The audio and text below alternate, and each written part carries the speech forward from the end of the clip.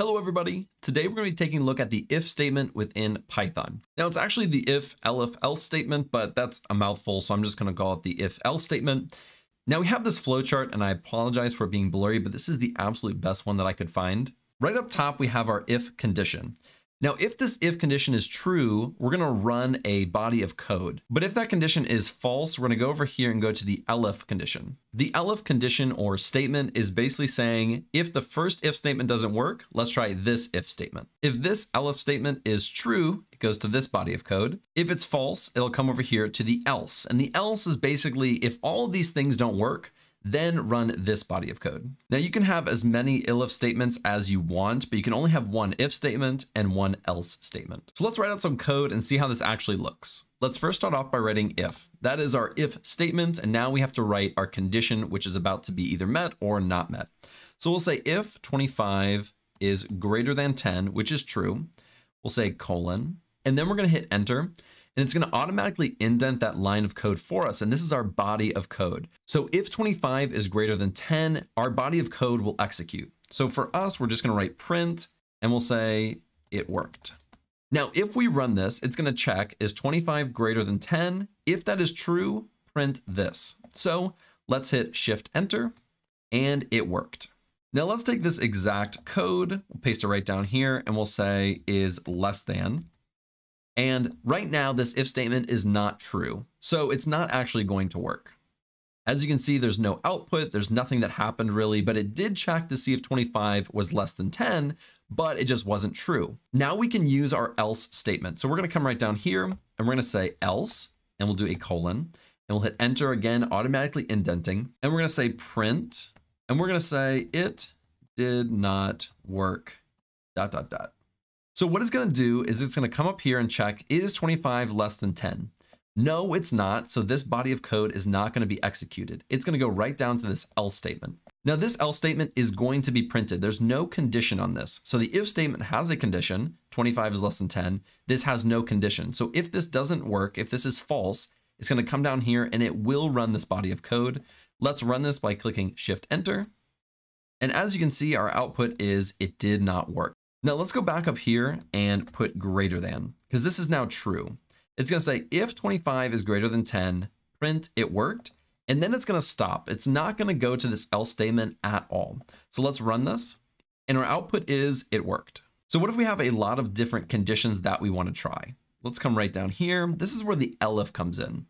So really quickly, let's change this to a not true, a false statement. We're going to go down and say elif, and we're going to say if it is, and let's say 30, we'll say elif worked. So now it's going to check, is 25 less than 10? No, it's not. Let's look at the next condition. Is 25 less than 30? And if it is, we'll print elif worked. So let's try running this, and elif worked. Now we can do as many of these elif statements as we want. We can do, let's just try a few of them right here. So we'll say if 25 is less than 20, is less than 21, and let's do 40, and let's do 50.